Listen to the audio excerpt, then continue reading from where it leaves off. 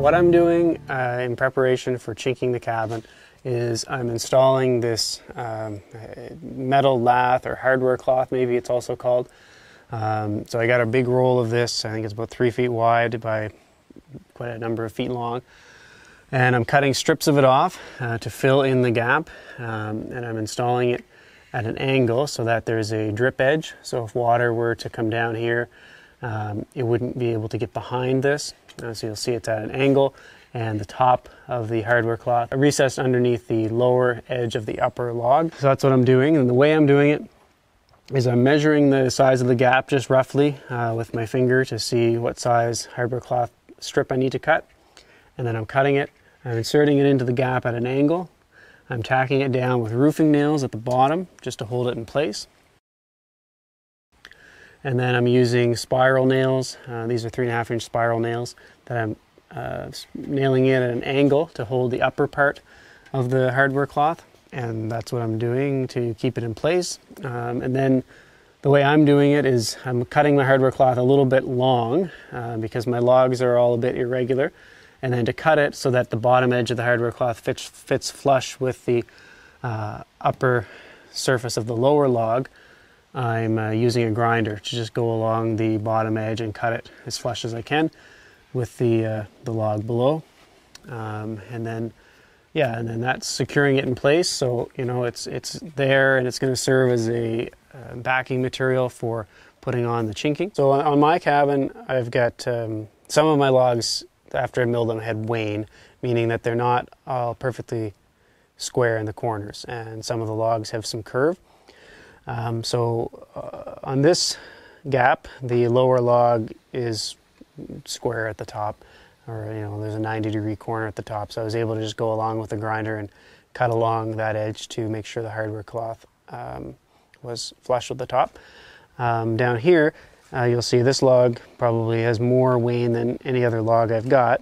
But I was able to do roughly the same thing, where I recessed the upper edge of the hardware cloth and then attached the lower edge of the hardware cloth as high up on the lower log as I could with roofing nails. And then again, I just took the grinder, and as close as I could, I cut along to try to make the hardware cloth match the contour of the log. So you'll see how I did that here.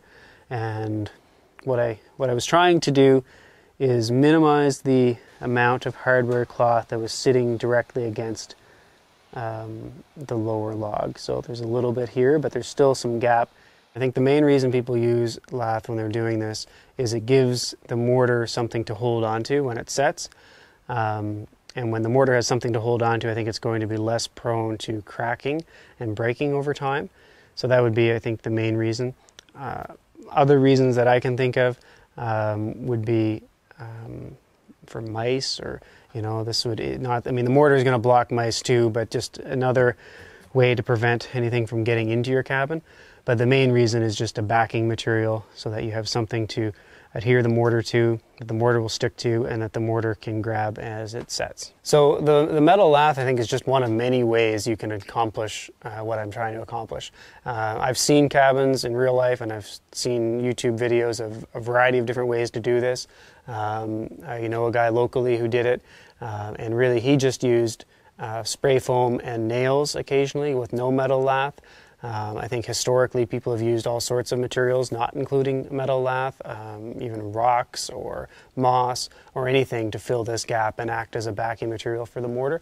So I don't think this is necessarily the best way or the only way in any means, but it's one way that I've seen done fairly regularly. So that's what I decided to settle on for the way I did it. I'm starting with the chinking on the outside, and then I'm going to put the mortar on the outside. Then I'll fill the rest of the gap with insulation of some sort, and then I'll do the same process again on the inside of the cabin. So inside I'll still have a metal lath, and I'll apply mortar from the inside, and then that'll complete the chinking and daubing process. So we're here at the Dovetail log cabin build, and we're doing the chinking process today. This is a day I've been waiting for a long time. A lot of people have asked me on comments in the channel and in person why I've left the gaps in the cabin and what I'm going to do with them. And this video hopefully will answer the question of what I'm doing with those gaps and how I'm filling them. You've already seen the metal lath process that I put in earlier. So today we've been doing the chinking, and to do the chinking we're making a mixture that we're then applying onto the metal lath, or through the metal lath and onto the metal lath, and that will form the exterior of the cabin. So what we're using for the chinking is a mix of 3 different things: sand, Portland cement, and lime.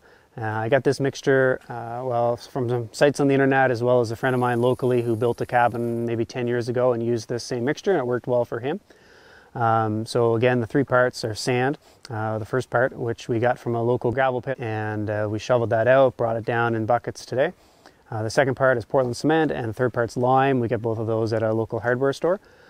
The sand was pretty good quality as is, but I built a little sieve or filter strainer thing and filtered out some of the larger pieces, and then mixed the sand, the Portland cement, and the lime. And the ratio I used was 3 parts sand, 1 part Portland cement, half part lime. And we mixed all those together in a wheelbarrow as dry ingredients, and then I would slowly add water, and my cousin Patrick was using the hoe to mix it up.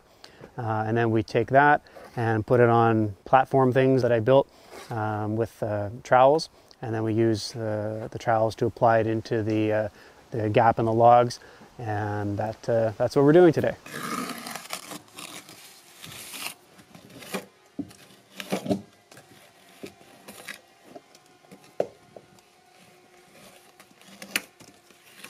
I think, like most things in this cabin build, you sort of learn a better way to do it as you go.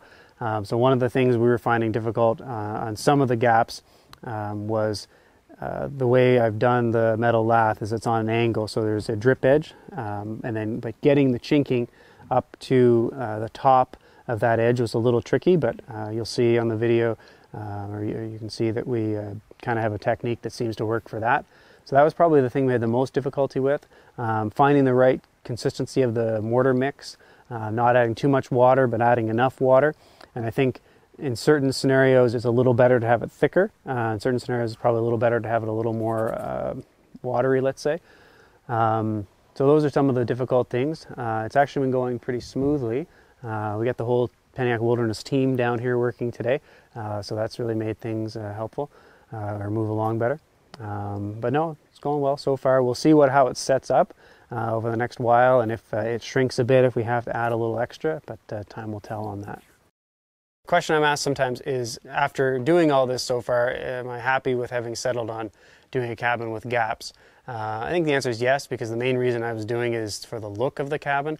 But I think there's, as you can see in one of my other videos called Why the Gaps, many reasons this is beneficial.